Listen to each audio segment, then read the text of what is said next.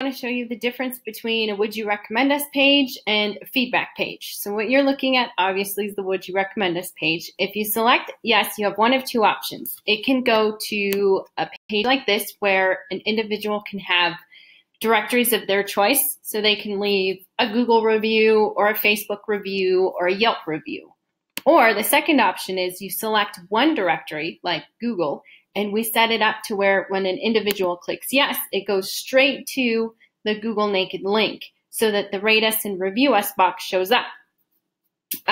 Okay, so that's the would you recommend us page. For the feedback page, what this does is this collects information. And so it takes the first name, or full name, I'm sorry, email address, your rating, and then it says, you know, be more specific and describe your experience with us. Empire Industries. Amazing company that helps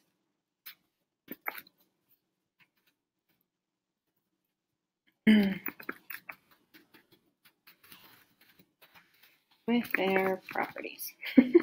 Not very 2W-ish, but I just want to give you an example. I know your time is short.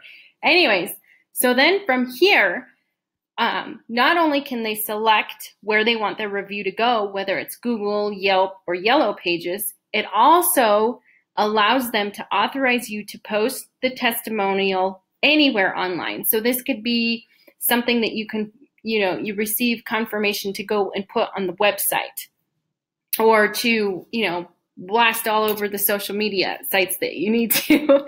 Then it says, I verify I have done business with this company and my testimonial is accurate and true.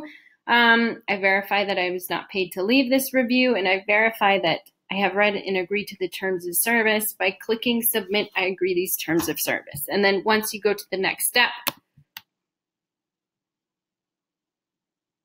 it takes you to a thank you feedback page. Hi, and thank you for leaving. And shows your review. So if you have any questions, let me know.